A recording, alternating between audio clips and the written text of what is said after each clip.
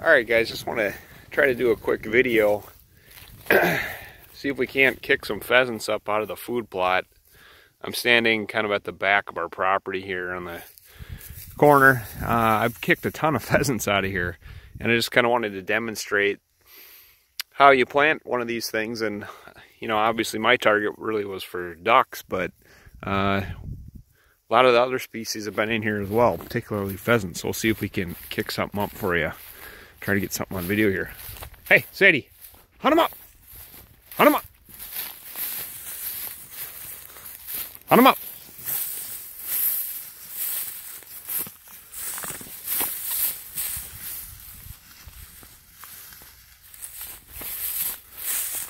This little spot only takes her a couple minutes to buzz through it, so hunt him up!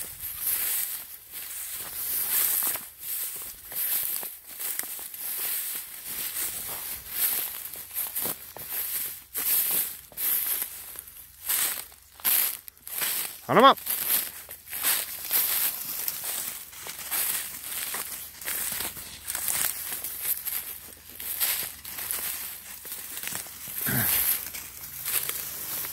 Where is he? Hunt him up!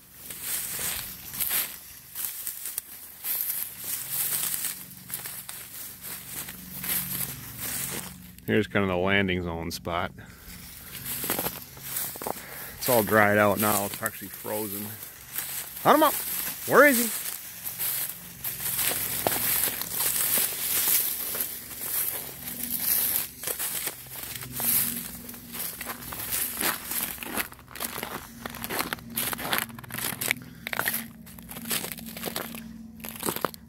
Here's the tracks. Those are definitely rooster tracks. Well, it looks like we're not going to kick anything up this morning, but just wanted, oh, there we go, right there. No bird, no bird. Oh, there goes another one. That was on the edge. There's actually another one. I don't know if you guys caught that one. 3 pheasants just buzzed out of here. Cool. God, they hang tight. Awesome. I thought this was going to be a bust there for a second. Usually they flush a lot quicker.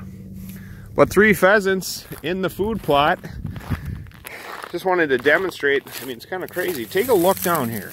Look how much millet seed is just scattered all. I mean, it's just incredible how much seed comes off these plants.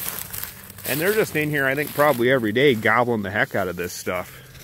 So, good girl. Good girl. So that was cool. Well, I'm glad I caught that for you. It probably might not be the best video, but it's pretty vivid evidence nonetheless. So hope you guys enjoyed that. If you're working on your projects, I just wanted to point out you'll definitely find more than ducks in it. Talk to you later.